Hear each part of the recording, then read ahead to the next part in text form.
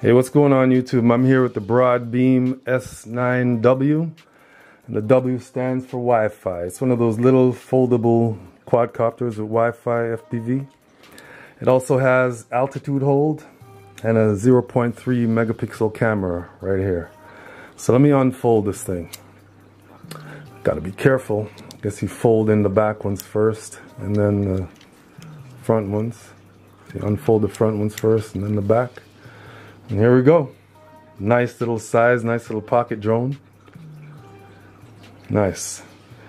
So yeah, you can also fly this thing with your phone app, which is pretty cool. Has an on-off switch, which is cool. 7-minute flight time. And it says it has about a 50-meter range, which is really good for a quad of this size, and a 30-meter Wi-Fi range. So after 30 meters, I guess it gets pretty choppy. All right, let's see the other contents of the box. All right, so you got a remote here. The sticks feel pretty good. And you got a couple of bumper buttons here. The left is for the rates, and the right is for flips. And you got a 1-key return on this thing. I'm not sure yet which one it is. And you got a headless mode also. Headless mode. And you have an emergency stop button. I think this is the bottom left, not sure. And a takeoff button. Like this, it just takes off if you auto start and take off. So which is pretty cool. All of this packed into this little quad, which is cool, man. I like that. Also, this is it takes 3 AAA batteries. I've seen a few reviews on this, and pretty cool, man. I like it. And I'm not sure if I said this already. It has a 7-minute flight time, supposedly, which is kind of hard to believe since it's such a small quad with Wi-Fi. So I'm gonna take a quick flight in the man cave here with the app, phone app, and with the remote. Oh, I didn't even show you the other contents of the box. Okay, this is the clip, phone clip. I guess you just clip it on here and put the screw back there. And 4 extra set of props, charging cable, and the screw. I think the screw, yeah, you would screw the phone clip on the back there. And the screwdriver. Alright, sit tight guys. I'm gonna get up in there in the man cave. Alright? Alright guys, I'm gonna test this thing out just with the remote alone. Alright, let's do this. Okay. Pretty steady. That's nice. Altitude hold. Coming back, let me trim it forward a bit. There we go. Not bad. There's the on first rate. I like this thing, man. It's pretty smooth. Look at that. Very steady.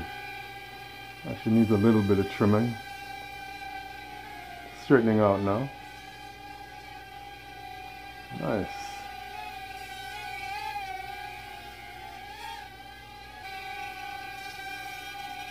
Alright. I'm gonna put my phone on this thing and test out the video. Alright.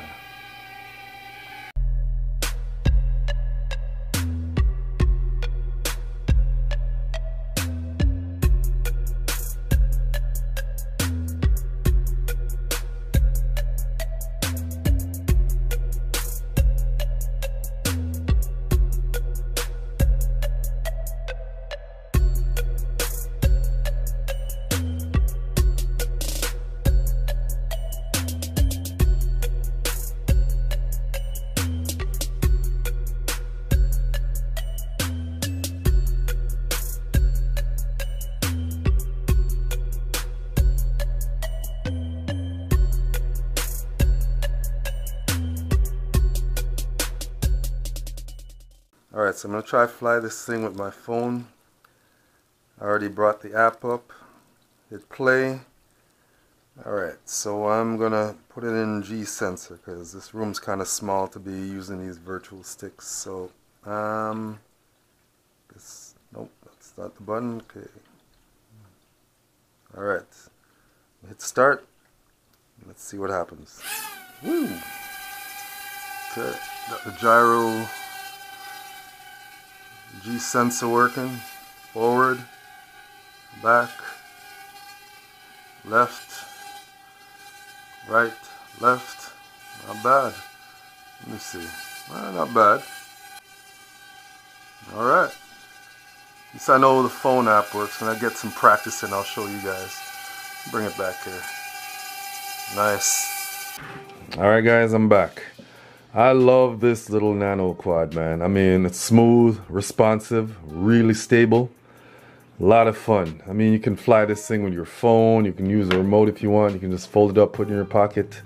Bring the remote, bring the phone alone. It's awesome. I got to get more practice with that, with the phone thing. I broke a prop. So anyways, yeah, and it's durable. I crashed the thing a few times. Thought it was done, but it's not. So anyways, love this thing. So I'll leave a link for you guys. You guys can check it out if you want. And I'll see you guys on the next one, alright?